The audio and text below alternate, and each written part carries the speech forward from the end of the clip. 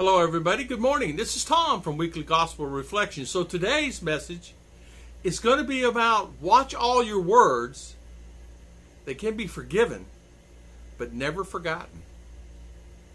So today's message is about that. Hopefully you'll enjoy.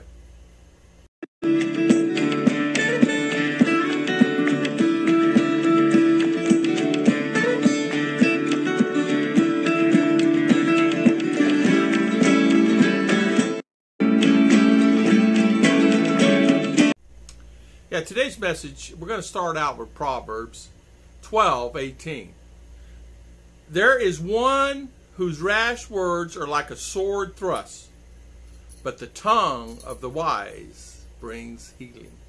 How many of you out there maybe say something to someone and you realize that once you said it, maybe you shouldn't have said it, and when you said it, you say to yourself, oh man, maybe I should apologize. I didn't mean to say that. And it may not be that minute, that day. It could be the next day or the day after. A lot of times that's what we have to do. We have to be very, very, very careful what we say. Because it does matter. Because some people can take what you say and take it fine and be okay with it. But there's others that can have the same word you say to. You could be getting on someone, and then it bothers them so bad that it affects their life. It affects on how they live. So a lot of times that's what we have to do. We have to take the time.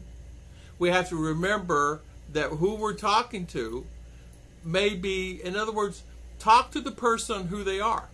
What I mean is, if it's an emotional person, a strong person, I mean, you pretty well know who you're talking to. But a lot of times, don't say anything that you're going to regret, basically.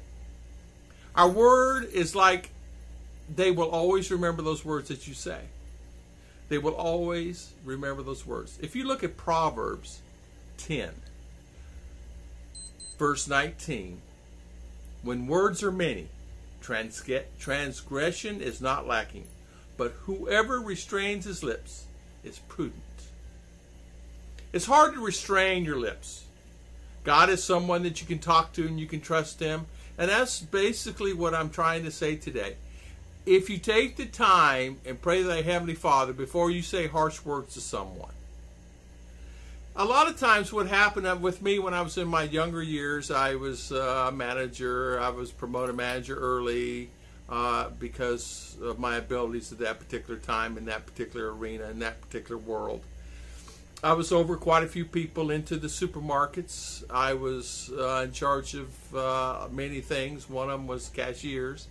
And one of the cashiers came up short $100. And she had been short a few times. $100 back in the 70s was a lot of money. So at that particular time, I could not restrain my words. And I was not restraining my words very well in, 1978, 79, 80, 81, 82.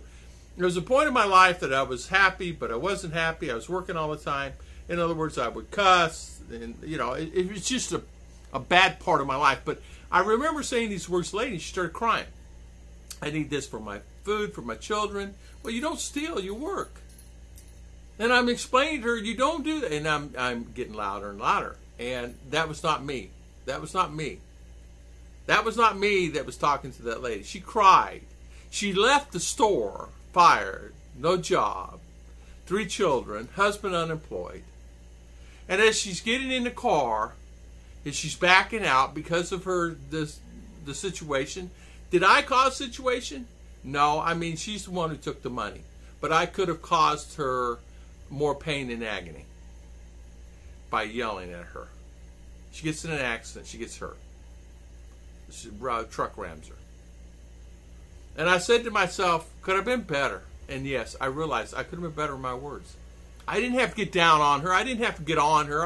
I'm not living her life. And that was the problem. I'm not living in her life. And I started seeing how her life was.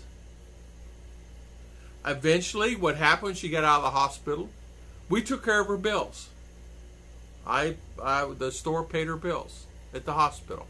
She had no obligation there. I did get her another job, not as cashier. I got her a job at the electrical company. I did call in a favor. And I explained the situation, explained the reason why, and all of the above to the person. They said we will give her a secretarial job.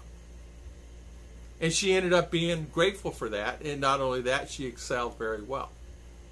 So years down the road, she not only excelled, she became a manager herself. But we all have to be careful.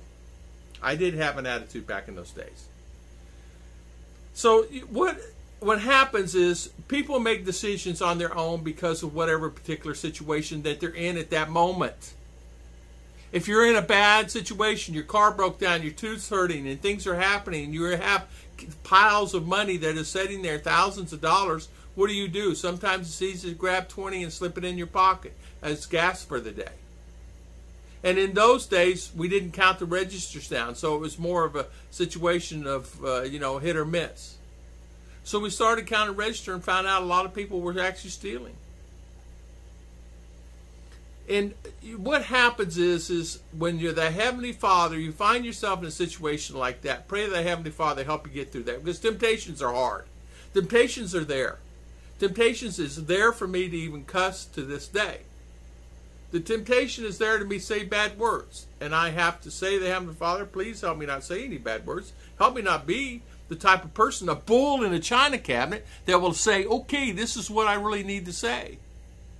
And so I have to calm down. The Heavenly Father has me calm down and relax and say, okay, this is what you need to do. And so I have through the years. Because sometimes we have this feeling of despair and grief and everything about words that I said. And I said it, I shouldn't have said this at all. We need to create good habits. Good habits, health, healthy minds. A good Christian, help being a good Christian. And how do we do that? We start with a good attitude. We start no matter what. Do you ever met someone that could have had someone passing or sick or whatever, and you would never know it because the person itself would never let you know in his heart? That is a person that is praying, that has probably used God in their life and says, okay, help me get me through this particular situation, this speech I have to give, whatever. Nobody knows I just lost my wife. Nobody knows that I've got cancer. Nobody knows this, that, and other.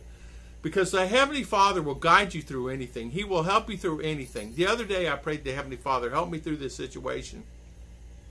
Not only did He help me through the situation, I gained more by asking thy Heavenly Father. Good nutrition, good health, good attitude. Educate yourselves. What we need. Reading the Bible can help you. Help educate yourself. Read a verse a day, or 2 verses a day, or a chapter a day. A simple thing. What I always do, believe it or not, is I sit and say, okay, Lord, what do you want me to read today? Some days I already know what I'm going to read. But the Heavenly Father guides my thoughts, and I read. Then well, that's exactly what I was talking about yesterday, or day before yesterday. Create good habits. If we create good habits, bad habits will leave. It takes 3 weeks to create a bad habit. 3 weeks for it to leave. If we create good thoughts in our mind, God will help you always. I want to thank everybody for always watching our videos, and I want to thank everybody for always coming on our channel. God bless, and thank you so much. God is with you always.